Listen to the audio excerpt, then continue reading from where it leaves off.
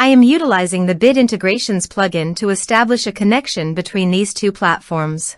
Let's go to Bit Integration Dashboard. Create integrations.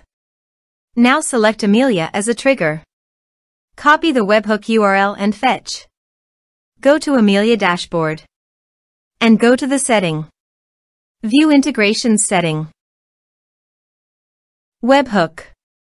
Add new webhook. Give here a meaningful name.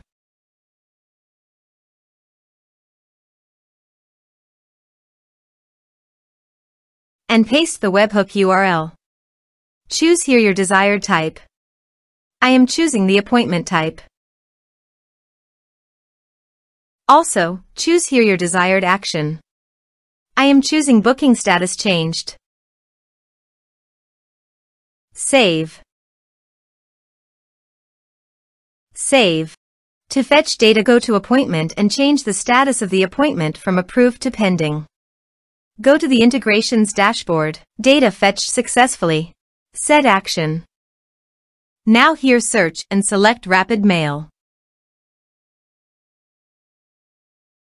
Here, give the meaningful integration name as you want.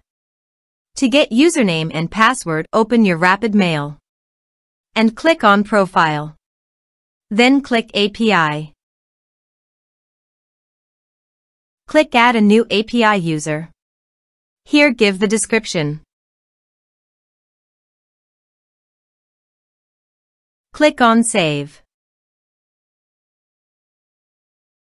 Here is the username and password. Now copy the username and password and paste it here.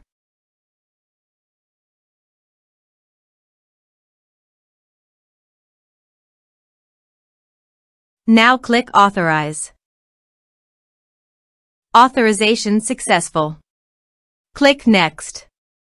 Select Recipient List from the drop-down. Now map the field.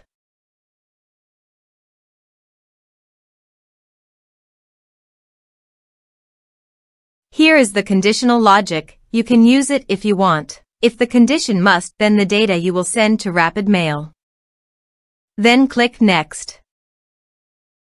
Now save the integration.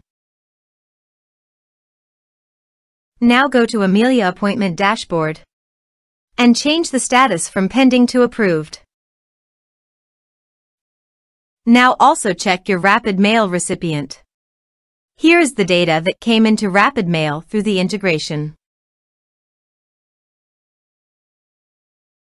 Thanks for watching.